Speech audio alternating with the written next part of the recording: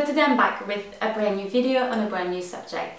I get asked all the time, whether it's on my blog, on social medias or on this YouTube channel, what I do to stay healthy, what kind of exercise I do, what kind of diet I follow, all that kind of thing. So I thought it would be interesting to do kind of a fitness and health series of video. In this series of video I'm gonna share all my tips and tricks, what I do on a daily basis, what my diet is, what I do when I go to the gym. I can do what's in my gym bag kind of video. If you have any requests, just leave them below in the comment section. You can always tweet me at StyleplaygroundTV. I read every single tweet that I get, I read every single comment. So if there's a video that you want to see, just pop your request below. If there's a topic that you want me to talk about, just leave it in the comment below as well, and I try to do my best to answer and do videos that you want to see. So first of all, just a quick background about me. When I was a child, I was really active. I was doing a bit of running with my dad, I was doing a lot of biking in the countryside, and I was playing tennis. I just love to play tennis. I was playing tennis a couple of times a week. I just loved it. I spent all my summer playing tennis, and it was a really good time in my life. I was a really active child. I just loved to be outside and to exercise basically.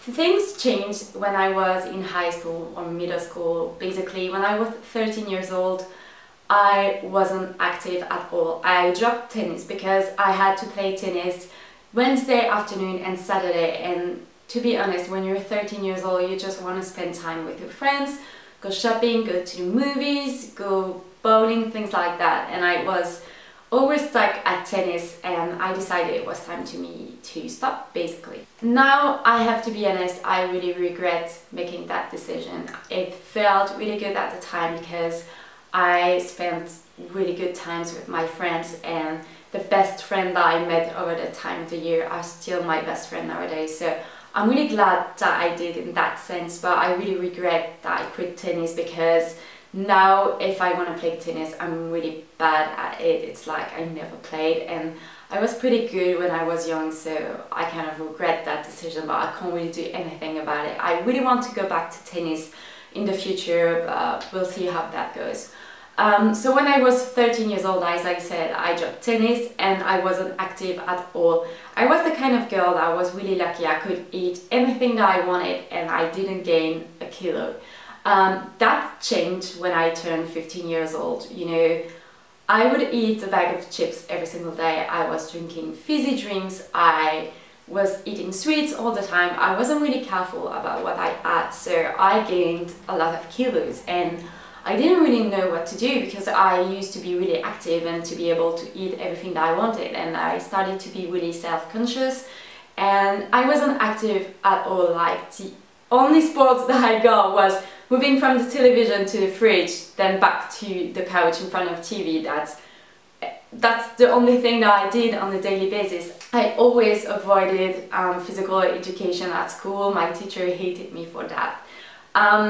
When I was 14 years old, I really decided to get back on track, invest myself in the gym class, and that turned out to be a nightmare because when I was 14 years old, we were playing basketball and I was running to get the ball, and my left knee actually bent the other way. Like, instead of going that way, it did that, and I fell on the ground.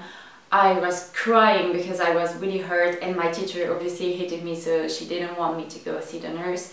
So I stood up on my feet. I walked really painfully up until the headmaster office. I asked him to call my mom, and we went to the emergency room. I had to wear a special thing around my knee for probably 3 months. I was off running, but at the time the gym teacher didn't want me to be only off running, so I was off completely. I didn't do any exercise at school. I just dropped the class. So obviously I wasn't active at all. I hated myself for what happened to my knee, so I didn't do anything up until I was 17 years old. When I turned 17, I decided to subscribe to a local gym. To be honest, I didn't go really often. I would probably go twice a week, do 10-15 minutes on the elliptical, and call that a day and a good exercise. I didn't really know what I was doing at the time. I was just looking to get thinner and to get healthier, but that didn't really work out because when I turned 18, I started to, you know, go out with friends, drink. I was at the time living in England and I was eating crap. Then when I was 18 years old, I moved to Paris.